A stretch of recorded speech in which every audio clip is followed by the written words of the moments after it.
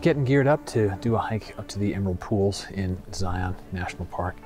Just arrived this morning, and even in the cold of winter, the park's a popular place. I was fortunate to find a spot to park the car, so I'm eager to get out on the trail.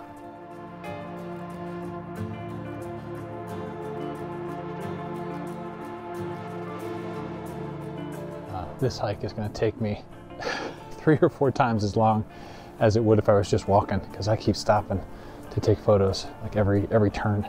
I'm not kidding. This is going to end up being like my only hike of the day at the pace I'm going, but I can't pass up this composition. Sun's just coming over the high part of well, I'll just say, I guess we'll say the east wall of the canyon.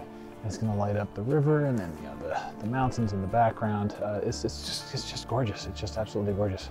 Yeah, there's more light than I think the video camera's picking up. You can certainly see the west side of the canyon walls here is lit up, and there's already some reflections of the color in the river.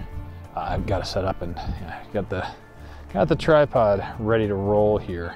Just need to get the camera set up, grab a few photos, really straightforward. I'm gonna go f11, play with the polarizer a little bit just to see if I need to cut any reflection or glare off of that water, but it's looking pretty nice right now. I like that color.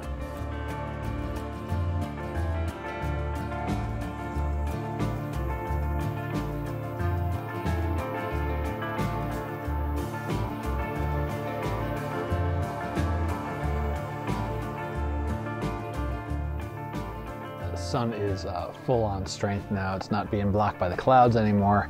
It's starting to wash out the color a little bit, but I see some shady areas coming up here, but I had to stop because of the waterfalls. There's a couple gentle, thin streams of water falling as I approach Emerald Pools.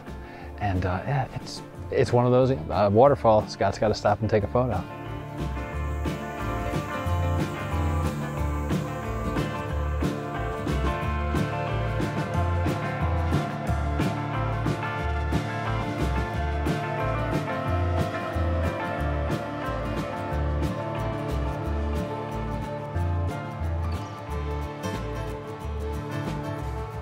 I got to the lower Emerald Pools.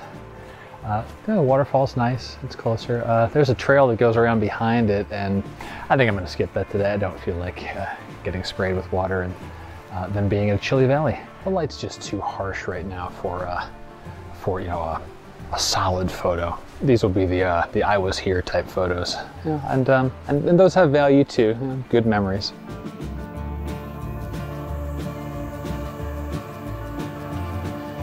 So reaching the upper pools, it's a climb, it's a scramble, but I'm glad that I came up here. It's also nice and shady at the moment, which helps.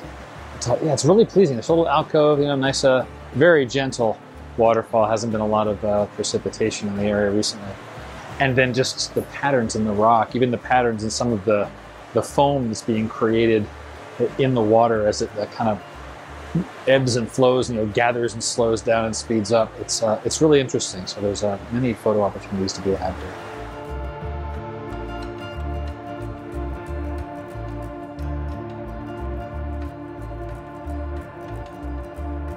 So I found myself a little perch, just sitting down on a rock in front of just a small little set of cascades. Polarizing filter. I'm using a 3-stop ND. Just to get about a quarter to a half a second to drag on the shutter, smooth that water out a little bit, use the polarizer to cut the glare, and mainly focusing on the composition at this point. I'm thinking about cropping it as a 16:9 just to eliminate a couple of the drier rocks, which they're less photogenic for me. I like the ones that are a little bit wet, a little bit slick with the stream water.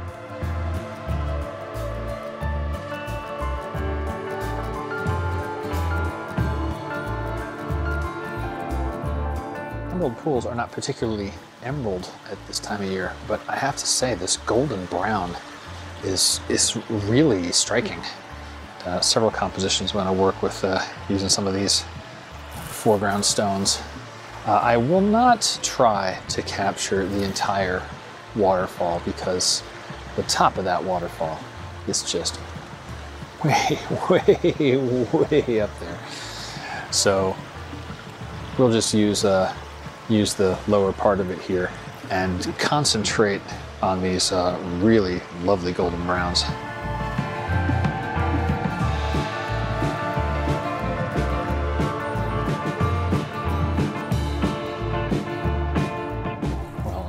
I'm wrapped up at Emerald Pools, so I have to hike back down, take a break along the way, have a snack, all that good stuff you get to do when you're hiking.